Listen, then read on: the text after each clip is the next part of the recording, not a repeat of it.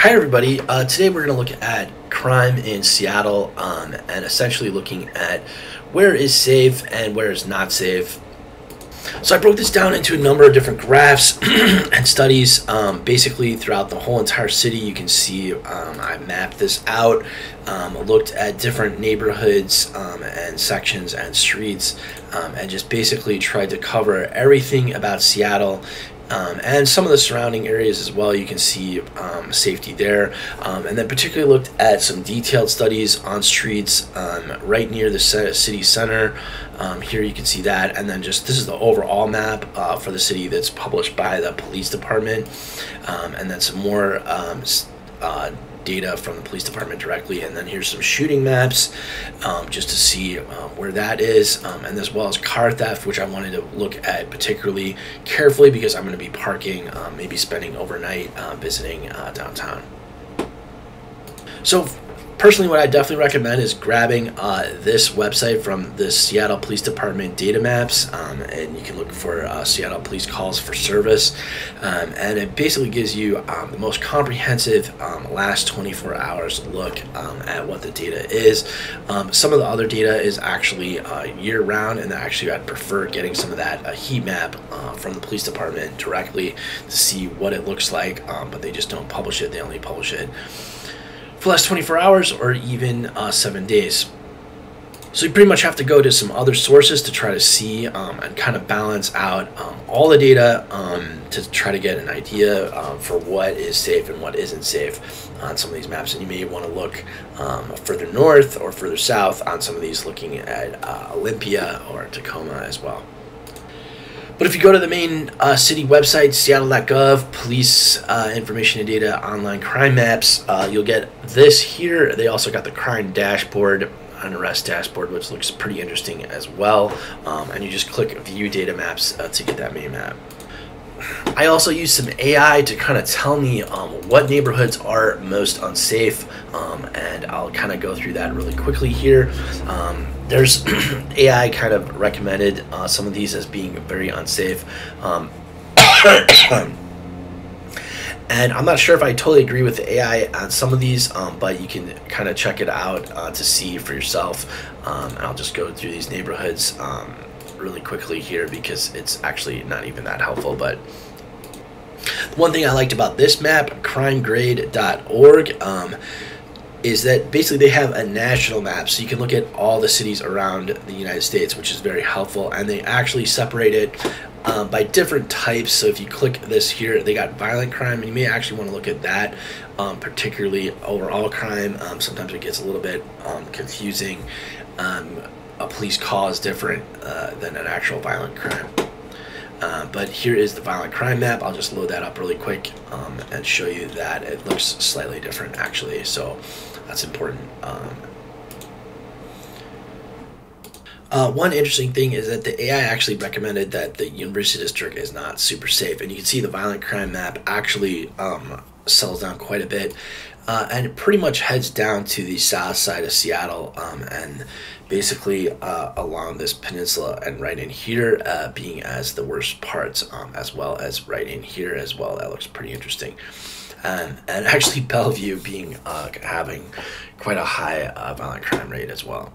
So I'll just show you a slight difference here on these two maps. This is overall crime and this is violent crime. So basically the actual neighborhoods are slightly different. I'm just going to circle these here so you can kind of see where the most violent crimes are. There's actually kind of like a little sliver pocket up here north, as well as kind of a differentiation between those sides there, and then maybe even a separate pocket here and then a pocket in here. But in terms of safe zones, I like to circle those too, just because it's important to see exactly what is safe and what maybe isn't as safe. But I've been hearing some bad things just basically about this loop in here too, and I wouldn't be totally surprised if this last area of Madison Park has some problems as well. So just a quick little comparison. This is the violent crime map, and this is the overall crime map. And unfortunately, didn't do the blocking of the ads on the other one, so I kind of had to snip it a little bit. But it's pretty similar actually overall. You can see University District also is pretty bad. It's actually probably better just to use the overall crime map, but it's just interesting to see the difference here. I really wish that the city police department would make this map a lot bigger. I had to kind of blow it up to show you the details here. But basically the downtown area, so there's basically this river that runs through here. Let me see if I can draw that. So this has a lock, and this is Lake Union, and it basically goes right through there. And that's basically this dividing sign between North Seattle and South Seattle. And in general, South Seattle is more dangerous than North Seattle, but actually I would say there's definitely some areas on the north side that you got to watch out for. So I just put this on the map. I'm going to publish this on my Facebook account if you want the actual maps. So really, when you arrive in downtown Seattle, you'll definitely notice a lot of homelessness and other problems, you know, just right on the street, particularly right in this region here. It's near the port of Seattle, and you can take ferries and other things, and you'll see it's actually called the International District. In here, right, is pretty much the bad area. And you can see there's certain streets that basically you can see Madison kind of comes out through here, and then Rainier is basically pretty bad here, and then there's kind of like 3 or 4 main avenues. You can see 6th Avenue, 11th Avenue, and so on. Those kind of being pretty bad as well. And then there's kind of this right along the West Lake, there's kind of a spot that comes across here with the bridge, and you can see that on the map here pretty clearly. I moved this to the north side a little bit so you can see, and you can't really see the south side, unfortunately. It's hard to get all of it on one map. Unfortunately, the police department doesn't make very big maps, so you have to zoom in, and I kind of edited these. So you can see this street right here basically is one of the major problems right now in Seattle. And then as soon as you cross onto the other side, there's kind of like a little area right along the street. I think it's 46th or 45th, and you can see it just runs right through here across. I was also really surprised to see 85th Street and some other farther north areas being pretty bad, so you kind of want to be cautious near some of these spots. And it looks like the police department pretty much does it on certain intersections, so it could be like 1 or 2 blocks over from one of these intersections. Like here, it looks like police department said this is where they spotted the problem, but that might be where the call was, but the actual problem might be within a few blocks of that region, for instance. And again, the AI is actually saying the University District is not as safe as a lot of people say, particularly on the north side. You can see here, right, it's just northwest corner of the university. It looks pretty bad. Now, on the south side is actually worse in general, and I think it's primarily because of the loading docks and this region right here off of I-5. And you'll see some homeless encampments kind of running along here.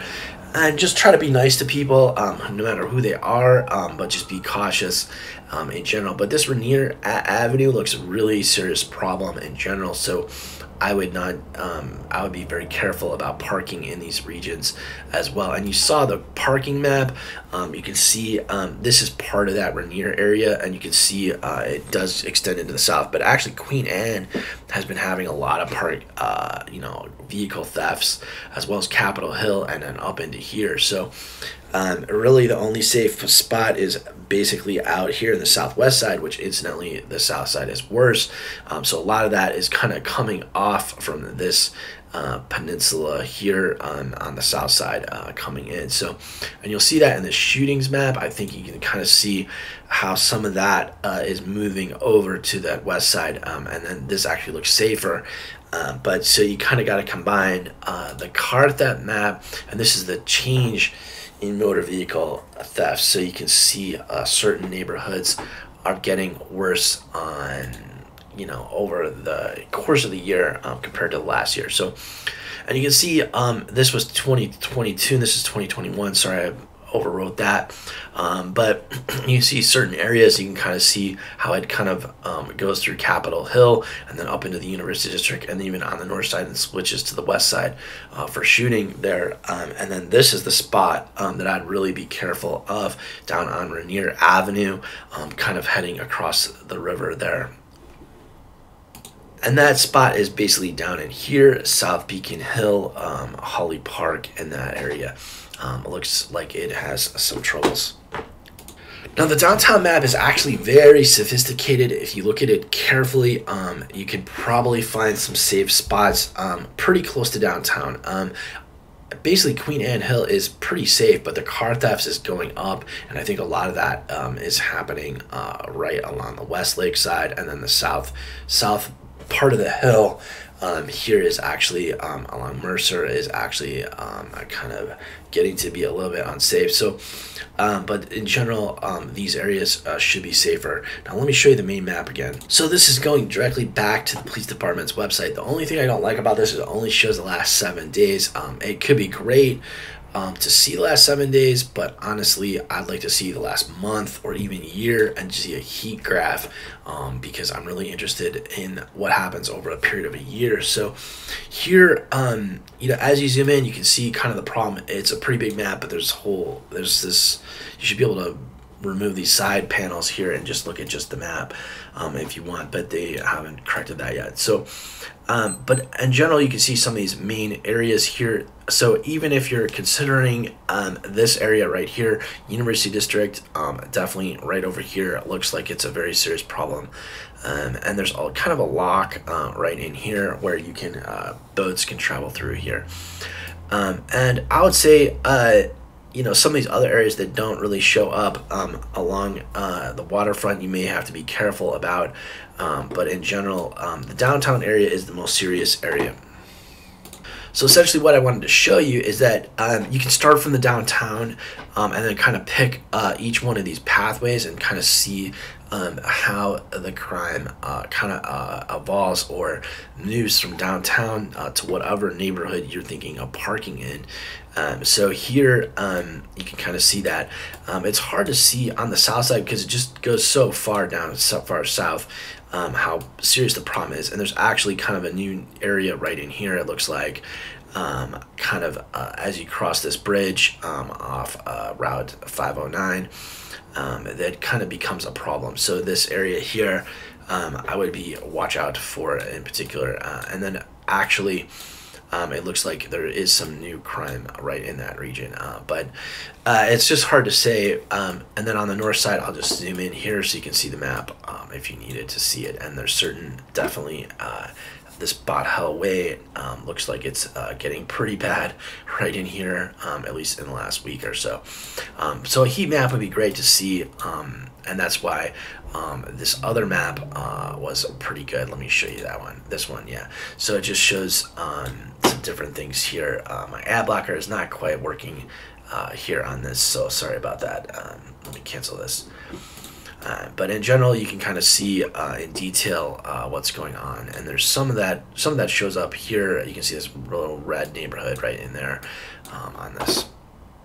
So I hope you've enjoyed this study of Seattle's crime. Definitely take a look at all these maps. I'm going to post all the links so you don't actually need to have the same maps that I have right here with all the circles on it, but you can look at them yourself on the police department's webpage or like this and get the up-to-date crime map for yourself and kind of see where you think is safe to park and where you think is safe to hang out in Seattle. And I would say in general, yeah, downtown is getting pretty bad, and there's certain streets in here. When you're, you know, like Pike Place Market is pretty safe. It's over here on this side.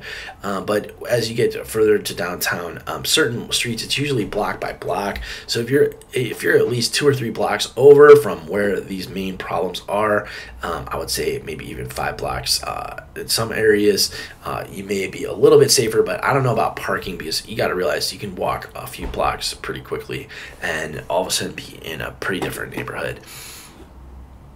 So again, I'll just do one last view of all these maps. Here is kind of a little bit of a zoomed out map of downtown. You can kind of see some of that areas that we were talking about. Here's kind of the mix of the north side and the south side with the waterfront right here in the Westlake area. And you can see here's kind of the south side areas for you to see, as well as the whole overall map. And this one, I'll also post a link to it as well, so you can have national view.